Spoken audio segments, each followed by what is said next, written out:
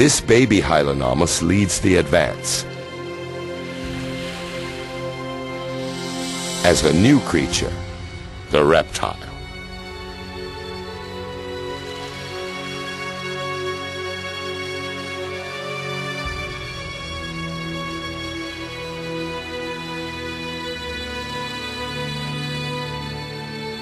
Inevitably, with life comes death.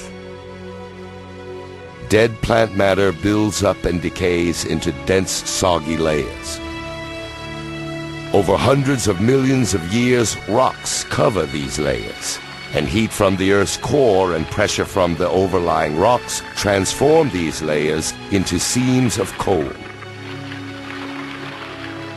Each lump of coal burned today is made of plants that died 300 million years ago.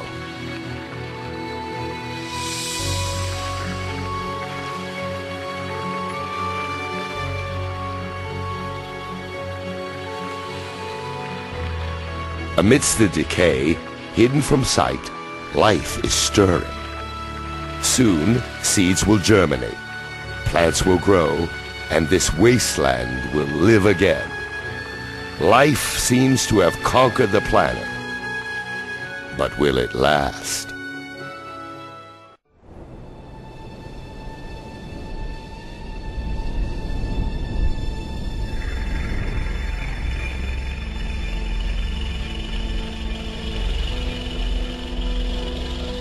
A herd of creatures graze the Siberian plains,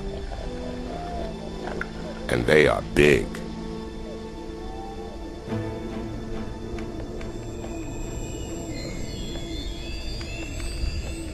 Evolution takes a huge leap forward. Small lizards are now giant reptiles. These scutosaurs are distant relatives of turtles.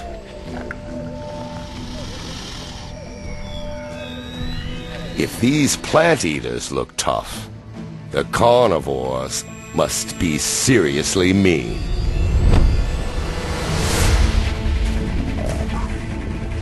Like this Gorgonopsid,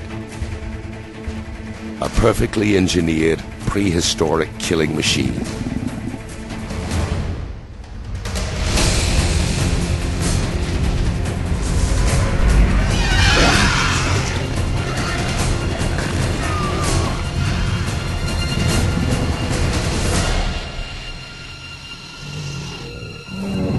The Gorgonopsid's saber teeth wound the scutosaur.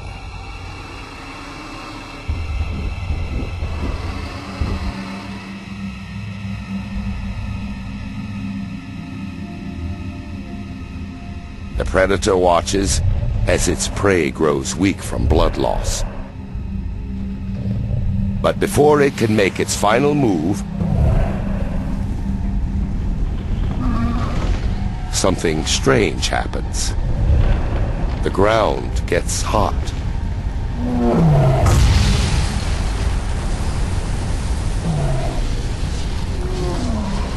Enormous pressure builds beneath the surface, and lava spews into the air.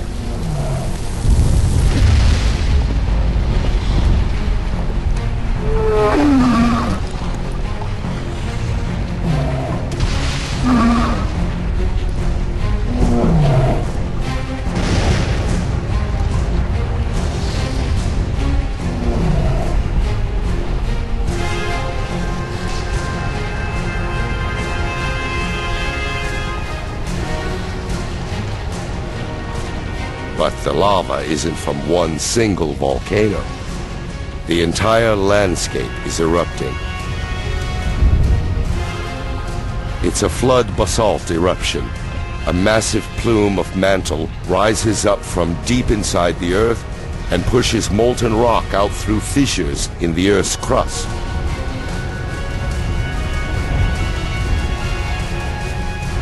The lush paradise is now a lifeless hell. The scutosaurs and the Gorgonopsids are dead. They're the first casualties in the greatest mass extinction the world has ever seen, the Permian extinction.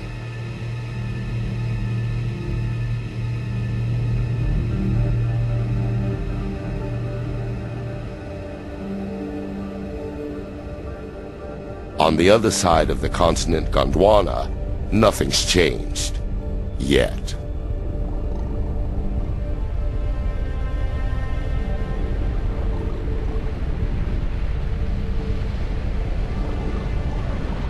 It appears to be snowing, but the temperature is about 70 degrees. It's actually ash, fallout from the eruptions some 10,000 miles away.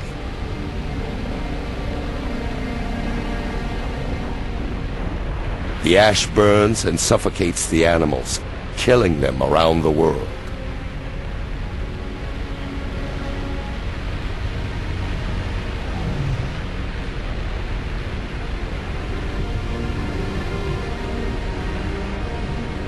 Sulfur dioxide from the eruptions fills the atmosphere. As it rains, the gas turns to sulfuric acid and burns everything it falls on. What was a local disaster has now turned global.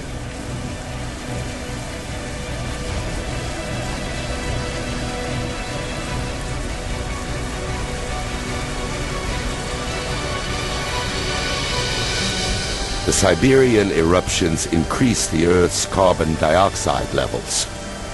The atmosphere gets hotter. Water evaporates. And vegetation dies.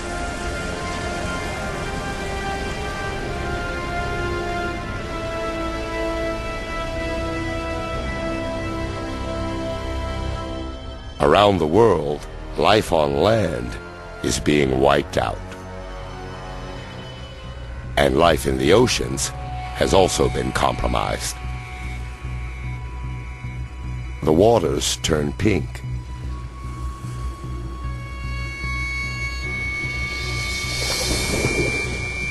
Plants, trilobites, and predators disappear.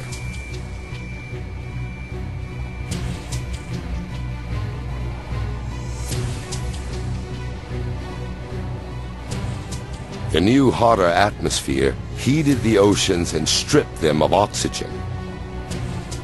Now this pink algae is one of the few life forms that can survive in the stagnant water. The Siberian eruptions transformed the entire planet. Nothing, not even the deepest ocean floor, is beyond their reach.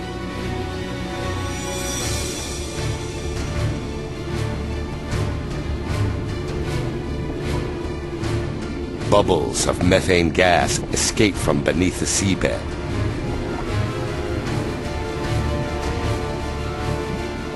Methane is a greenhouse gas, at least 20 times deadlier than carbon dioxide.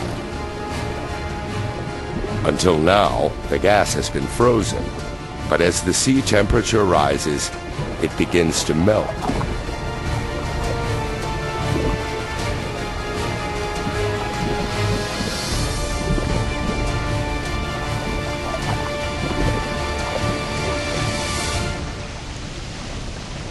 Released into the atmosphere, this powerful gas pushes up temperatures even further. It's now almost 105 degrees, 11 degrees hotter than before the Siberian eruptions.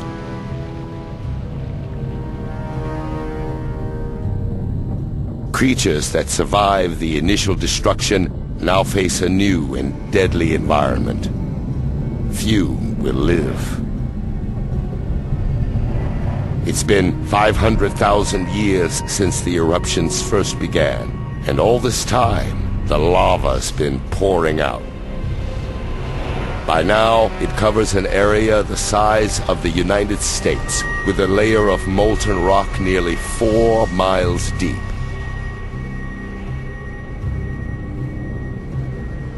"95% of the species are gone. A few survive by eating anything they can find and living in burrows underground.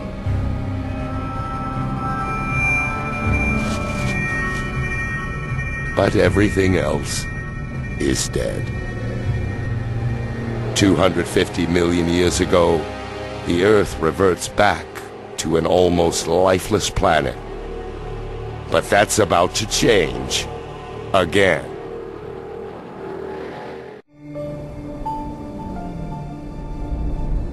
It's been 50 million years since virtually all life on Earth was wiped out. And the planet has been transformed. It's now 200 million years ago, and just one supercontinent, Pangaea, stretches from pole to pole.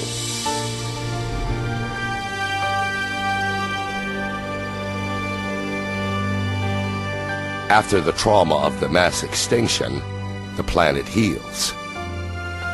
Temperatures stabilize. The acid rain neutralizes and vegetation returns. With 95% of all life on Earth wiped out, the field opens for a new species to emerge. One that will dominate the planet like no other.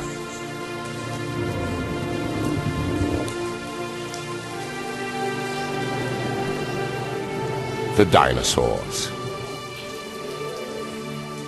These are called amosaurs. Like all dinos, they evolved from the reptiles that survived the Permian extinction. At 15 feet tall, their size makes them slow and vulnerable.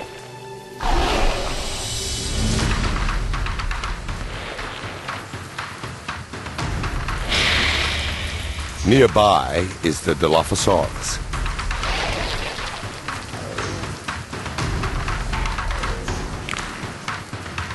It's small and fast.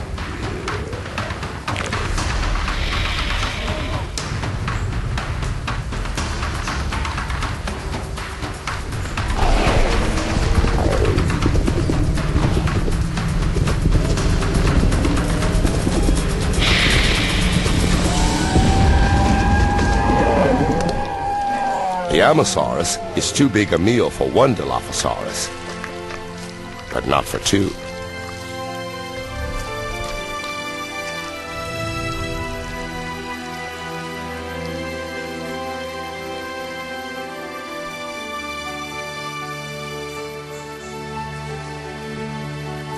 The dinosaurs have repopulated the Earth, but no species can tame this restless, volatile planet.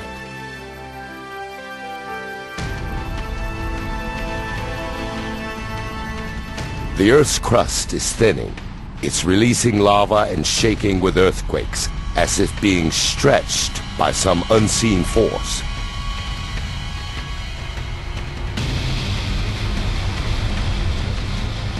It's also happening near what will become North America's eastern seaboard.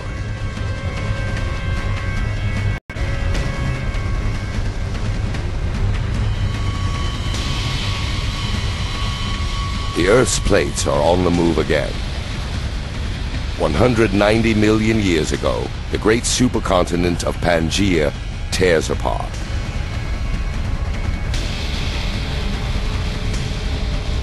A vast slab of land breaks away, creating a chasm.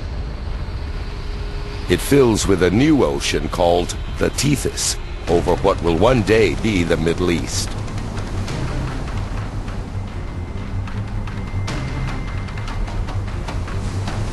Currents push nutrients up into the coastal waters. And the nutrients attract fish in the millions.